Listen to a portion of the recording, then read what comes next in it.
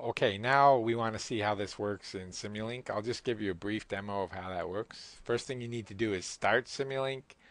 There's a little icon right here that will start Simulink, or you can just type Simulink into the command window.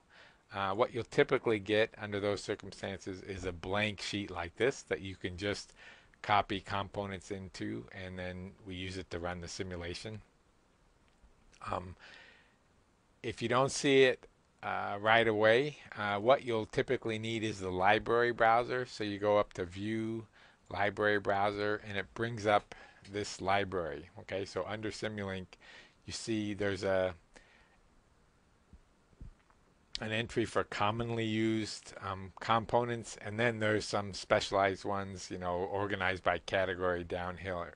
So, for example, to do the forcing term in our oscillator, we have this list of sources, and the clock is a source. You just grab the component and drag it into the work space, and there it is. You can drag it around, you can make it bigger, and you can rename it if you want.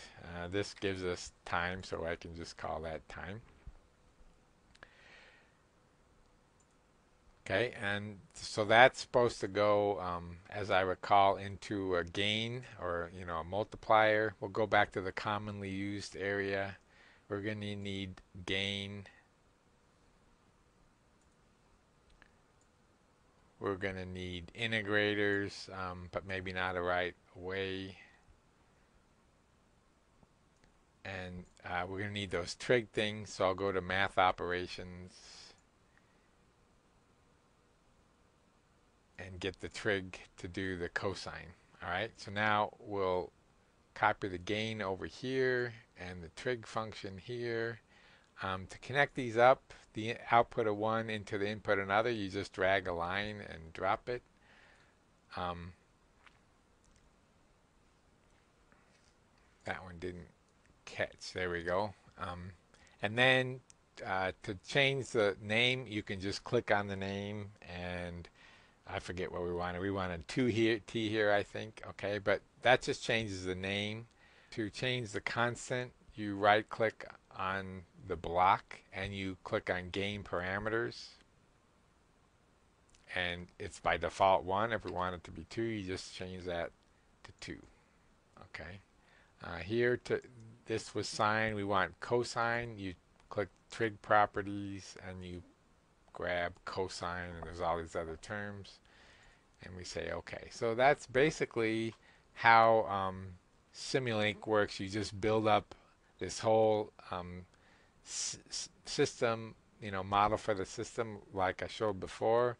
I'll just call up the original one that I used. Okay, so right here is the source term, and here's our differential equation, and here's the output. To run this, we go simulation start,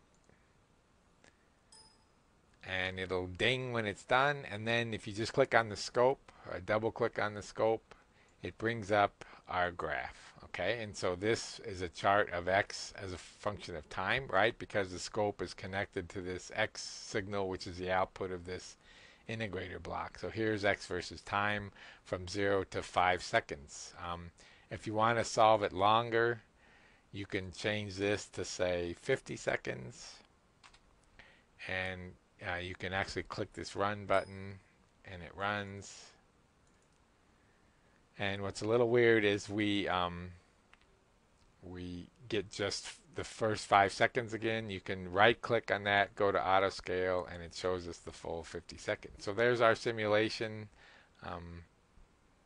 of x as a function of time for 50 seconds. So that's pretty much how it works. Good luck with that. I think Simulink is a nice tool for this. It's not ideally set up for solving differential equations, but once you get used to modeling an equation, I think you'll find it to be an interesting solution.